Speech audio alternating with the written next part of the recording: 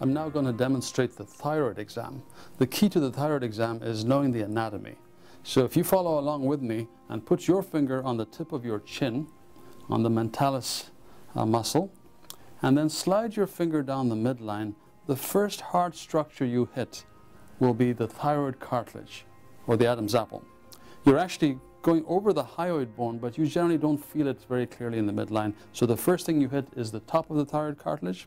Slide your finger down the edge of the thyroid cartilage like the prow of a ship, and you will next hit the cricoid cartilage, and this is the cricothyroid membrane, and then below the cricoid cartilage will be the first two rings of the trachea.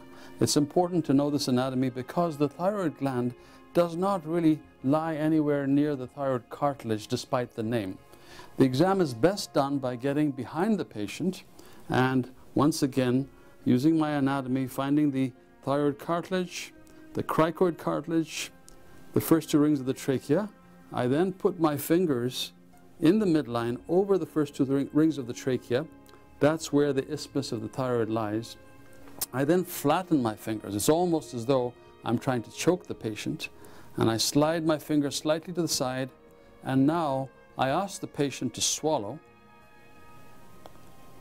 And I'm concentrating on whether one set of fingers went up disproportionately compared to the other.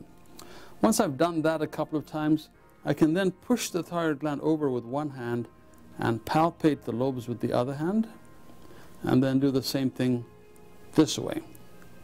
Don't forget while you're at it to do a complete lymph node exam and also to look at the hand to see if it's sweaty and if there is a fine tremor.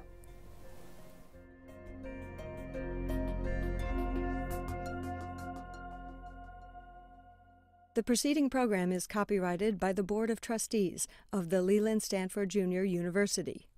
Please visit us at med.stanford.edu.